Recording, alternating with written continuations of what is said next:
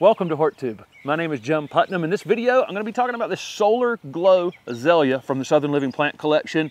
This is a native azalea. These are super underused.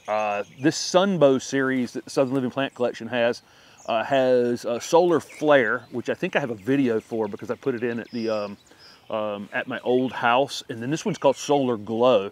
And I didn't really cover it very much when I put it in the ground because it was a little 1-gallon container a little over a year ago. And here it is in its full glory. Solar Glow has more of an orange, a total orange flower, where Solar Flare has an orange bud and then the center of the flower is yellow.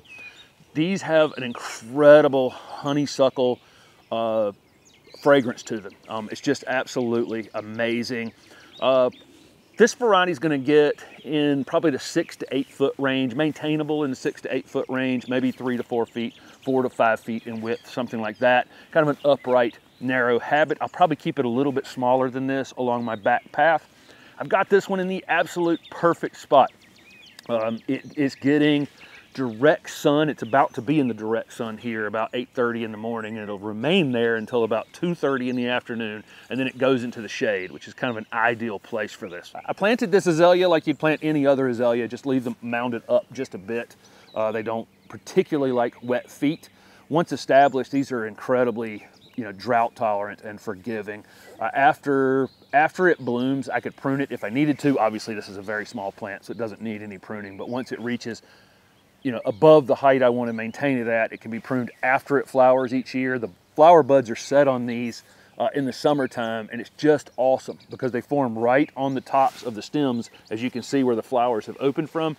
And it's one of the best plants in the world for just anticipation. You get to see those flower buds, you get to see them fattening up all winter long, and then the first, solid warm week, where the soil temperature reaches probably near 60, somewhere in there, these open up and they're just beautifully fragrant. A lot of people are turned off by deciduous plants, plants that lose their leaves in the wintertime.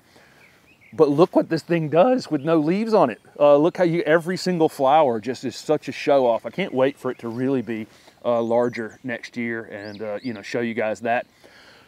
One of the main features of this particular series, this Sunbow series, is the foliage is incredibly clean. I talked about that in my Solar Flare video back at the old house. Is just not only after it finishes flowering and leaves out, the foliage is just perfect, and it stayed perfect for me all summer long.